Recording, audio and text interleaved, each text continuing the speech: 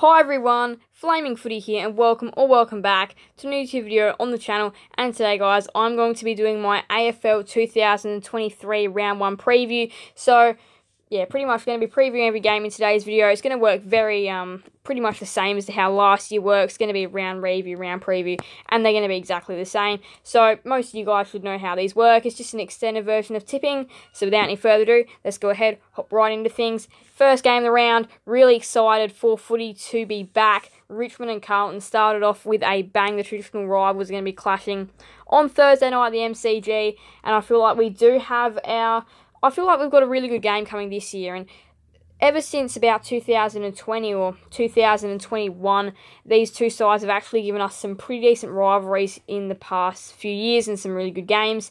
I feel like this is probably going to be another really good one. We know that both these sides, I mean, really their ultimate aim this year should be definitely top 4, but I think they should be definitely settling on top 8. Carlton, we know they finished 9th last year. Richmond finished just inside the top 8. I'm pretty sure 7th, and it's going to be interesting to see how these two sides go this year. We know Carlton had a decent preseason and Richmond as well. My tip is going to be Richmond by 11 in a very close game. But I feel like both these sides are going to have multiple times where they lead, and it's going to be a really exciting contest.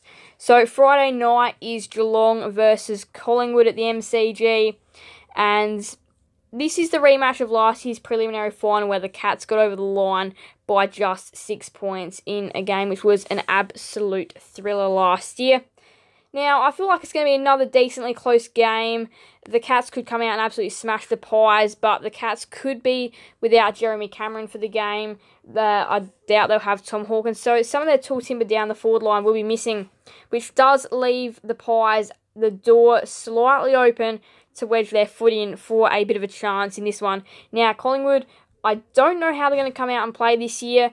I really could not see them winning as many close games as they did last year. The Cats, we know how good they're going to be this year. I just feel like, regardless of what happens with their players, I just feel like the Cats are just such a good team. They went throughout the off-season, got so many younger players in the door. I just feel like it's hard not to tip them, so I'm going to tip them by 12 points in another close game. So North Melbourne versus West Coast is the first game on Saturday at Marvel Stadium. And these two sides, we know last year, both finished inside the bottom 4. And probably predicted, I'd probably predict and say with some sort of comfortableness as well, that these two sides will probably finish inside the bottom 4 again. I feel like they'll probably both finish 15th, 16th, one 15th, one 16th. One might have the chance to even rise out of the bottom 4 perhaps. But I still do feel like definitely one of these sides will be in there. And probably the highest one of these sides could go would be 13, 14. So Both these two sides do have some reasonable young talent. We know what West Coast have got. They've got Chester, they've got Gibney, and we know North Melbourne, they've got Wardlaw, Sheasel, and then they've also gone and added some additions like Liam Shields, Daniel Howe, Darcy Tucker, Griffin Logue. So they don't have a bad list, North Melbourne, and they've gone and recruited Alistair Clarkson to be their coach this year as well, which is a massive, massive coup for North Melbourne. West Coast, we know they're going to be struggling without Josh Kennedy this year down the forward line, but I'm actually a real believer of Oscar Allen. I feel like he actually has a really bright future. Keep in mind he's young. We haven't seen a lot of him. It might take him a little while to get back up to AFL standard, but I do feel like he's going to have a good year this year, and I feel like he's at least going to kick 35 goals this year for West Coast. I feel like it's going to be a really close game, low-scoring game as well. I feel like these two sides are going to be playing a bit of a scrappy brand of footy. I've said North Melbourne by 7 in a close one. Port Adelaide versus Brisbane is the twilight time slot game, and this is going to be really interesting. Brisbane, we know they do maybe have a couple slight niggles away from home, and Port Adelaide, they're a superior side at the Adelaide Oval. We do know how good they play there, and they could just about knock off any side there or get close to doing so. I feel like this will be a really interesting contest, especially on Brisbane's, on both these two sides, really. Where are Port Adelaide at and where are Brisbane at are the real questions that are going to be coming out from this game. And I feel like for Port Adelaide, it's really, they've got to win. They really do. I feel like they've got the list, they've got the home ground advantage, the fan advantage, that they should be able to take this up to Brisbane, and they should be able to win. In my opinion, though, I do feel like Brisbane will win. They've got some additions like Dunkley, Ashcroft, Fletcher, Gunston. And then you put them with the names they've already got, like Neil, Hipwood, you're just talking mega team there. One of the most stacked teams in the competition, if not the most stacked. And I just feel like Brisbane are going to be one of the hardest teams to beat this year. And even in the Adelaide Oval, they should be able to get the job done pretty comfortably. And I've said them to do it by 25 points. Now on to Saturday night footy at the MCG, Melbourne versus the Western Bulldogs. And I reckon this could be a little bit of a better game than some people may think. Now, we do know this was the 2021 Grand Final rematch. These two sides played each other in 2021. And it opened up the season for 2022. No Grand Final rematch to open up the season this year. It's Richmond and Carlton. However, I feel like this could be a good game. Now, Melbourne, we know Gawn and Grundy should be an absolute dynamic duo for the Demons. And I feel like they're going to be really tough to beat, especially in that hit-out area. Tim English, I do see him being a good ruckman in the future. He's definitely coming around, though, from what we saw. I just feel like if you've got Gawn and Grundy in the same team, I just don't think you can beat them. Now, the D's, we know, like, they've taken a couple of the Western Bulldogs players in that sort of sense. I'm pretty sure Shaki went to the D's. They got Hunter, so they have taken a couple of the Bulldogs players throughout the off-season. And I feel like Lockie Hunter's quite an underrated player. And for the Western Bulldogs, they're going to something a little bit more interesting this year. 4 key forwards. So, how are they going to roll it? Because you've got some of the likes of Norton, Darcy, Jamari Uhagan. You've got Bruce. Yeah, Norton, Jamari Uhagan, Darcy, Bruce. There's a whole mix of names. And then down the back end, you've got some like Jones, Gardner, Keith. You do have some medium, bigger players down there in the back end as well for the Western Bulldogs. And then Bustlinger as well is another taller player. So they've got plenty of choices, the Western Bulldogs, for their tool supplies. So it's going to be interesting to see what sort of team they roll with for round 1. Their midfield is a very good midfield as well. So I feel like they actually could come close in this game. I've predicted the Demons by 28. I reckon it'll be a close game. The D's will just run away with it in the end. Gold Coast v Sydney. This is going to be an interesting game at Heritage Bank Stadium. Gold Coast, we know they are good up there.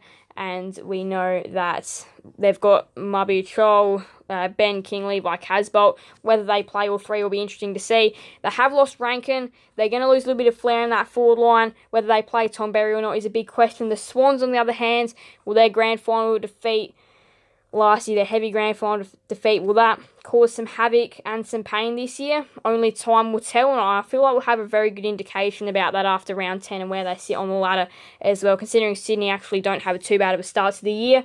If they've probably dropped 6 games by round 10, then you know they're in a bit of trouble. But I feel like this is actually going to be a really close game. Gold Coast are going to compete. Sydney are going to have a good game. I just feel like it'll be the Swans by 8. I just feel like it's hard to go past them with all the young players they've got. But I feel like Gold Coast will give this game a very red-hot crack and be a chance to win all game. GWS versus Adelaide. A lot of people predicting the Giants in this game. In a bit of an upset because I'd assume the Crows would go in favourites. However, no, the Giants are actually favourites and lots of people are tipping them, which is interesting. Now, the Giants, we do know they do have some of their very good players left. We do know that Cornelio and, Taranto and Hopper left. But some of the likes of Kelly, Cornelio, Himmelberg, Toby Green, Lockie Whitfield are still at the club. So they're actually not as badly depleted as what people think. I do feel like some of those players that I have just mentioned, though, haven't been as great as what they actually, what their names kind of mean. They're not as great as what they have been in the past. But if they can actually get back to a bit of form, the Giants could be up and rolling this year and could actually dig their way out of the bottom 4.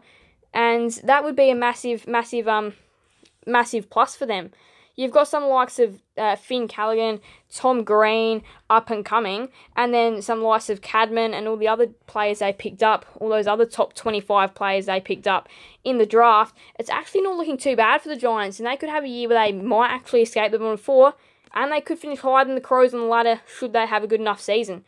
Adelaide, I feel like they're a very exciting team. We know they've got a great midfield, headlined by Sloan, Laird, Keys. But you've also got likes of Saligo, Berry, Rochelle and Rankin might play in there. But the forward line, Rochelle, Rankin, Fogarty, Walker, McAdam or whoever else they're going to play in there, looks dangerous. And I feel like they're going to have no problem scoring this year. Michael Laney also looks pretty good down back along with the likes of Duday, Butts, Smith, Dawson. So I feel like they're actually getting there, the Adelaide Crows.